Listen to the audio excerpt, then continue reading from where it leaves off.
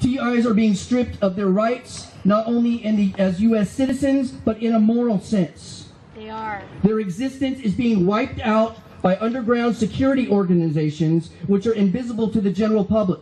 Right. Members of these secret harassment networks have infiltrated all kinds of organizations in order to carry out their persecution. They operate above the law, and their tentacles of criminal organizations sketch through all major agencies and vouch for each other, covering each other's backs. True. Once a person is targeted, by the Organized Stalking Program, or OSP, attempts to label the target as mentally ill or threat to society or a criminal of Homeland Security risk, because they don't want the American people to know about these atrocities and torture and abuse that these programs are causing. The program that targeted individuals are put into are intentionally designed to be ludicrous so that people in the general public will have a difficult time believing that this can actually be happening. First, targets are profiled. Then they are systematically slandered, psychologically abused, spiritually degraded by means of carefully crafted protocol. The goal is to steadily break down a target and discredit them until their finances are drained and they're made homeless, or they're institutionalized, or jailed, or they're pushed to the point of suicide. To facilitate their no-touch torture protocol, the organized stalkers adapt technologies to fabricate videos and audio recordings that are used to slander and falsely discredit the victims as drug dealers, rapists, child molesters, or threats to Homeland Security, and much more. Some TIs are probably put on secret government watch lists, which 1,400 agencies have access to. In fact, there's a judge in Virginia right now trying to declare this system unconstitutional. And many other heroes are speaking out in much the same way.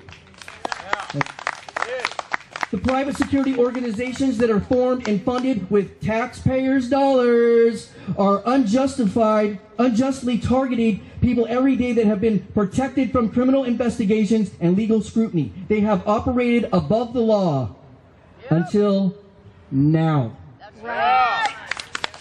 Targeted individuals are followed by low-life scumbags everywhere they go. TIs are put under 24/7 surveillance. How does the target know this? Because for psychological effect, the organized stalkers tell them what they did in their House the night before, the week before, the month before, when no one should know what they were doing in the privacy of their own home. TIs also have to endure the smear campaigns, which can cause them to lose their jobs or their families, or their families to become dissolved. The whole organized stalking program is based on covert, narcissistic, psychopathic tactics. Out on the front lines are the people doing the stalking and harassing are bottom feeders and the community policing thugs. And these are the frontline stalkers that targets appear as blips on their tracking apps like WhatsApp. The target's phones and all their other information, including computers and emails, are hacked. And this is how TIs identify and location are spread throughout the underground gang stalking community. TIs have absolutely no privacy in their lives. And every piece of data that can be collected on the target is collected. There is no other way to describe this protocol as sickening. Right. To say the least. Yes. People involved in organized stalking often masquerade as law enforcement.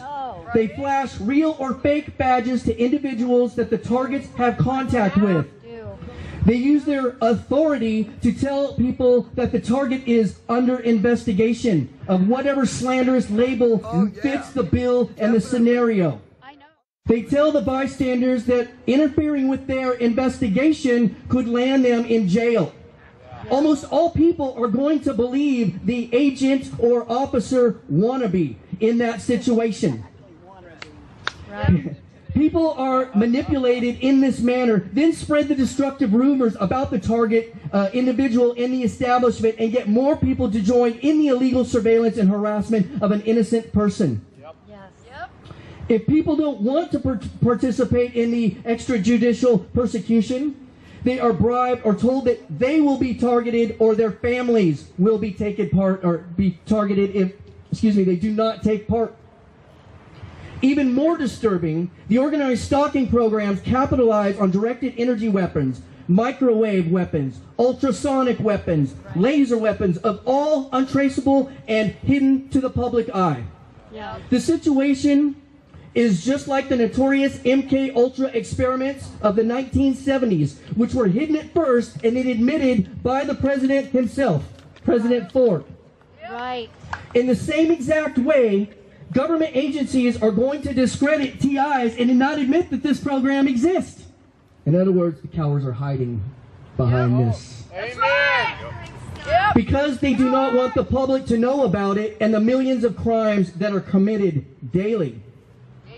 I also want to tell you about the high-tech weapons that is most commonly used against target. Hang in there. We call it V2K. Right. Which stands for voice to skull. This is a weapon that can transmit audio and into a victim's head. This technology is sometimes called voice of God and is based on microwave hearing effect. There are at least 23 patents of this technology that I know of, and is the most psychologically damaging weapon that is, in my opinion, has ever been built. Private audio transmissions into a person's head can cause adults to make decisions they would normally not make. Imagine your own business.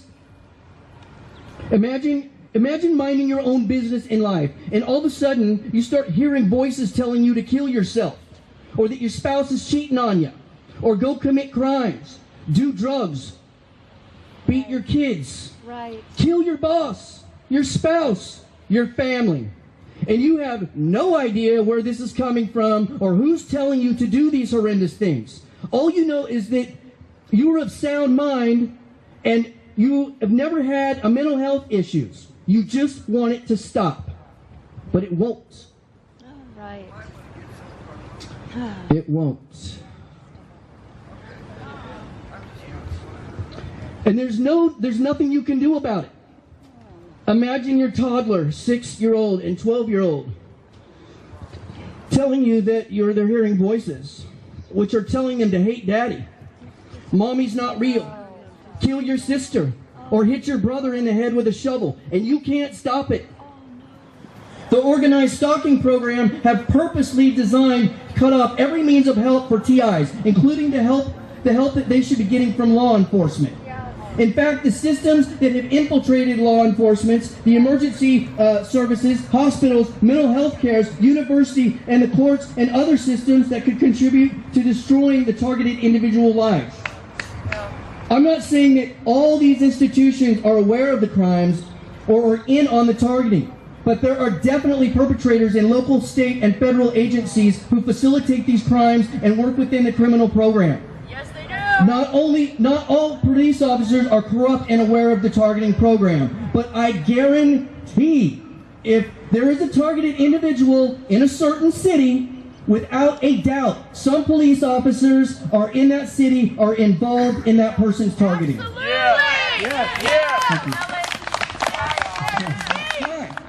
Targeted individuals don't believe they're being targeted. They know they are being targeted.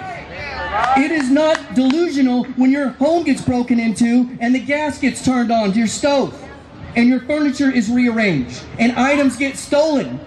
And these episodes happen over and over and over again. It's gaslighting. Death by 1,000 cuts.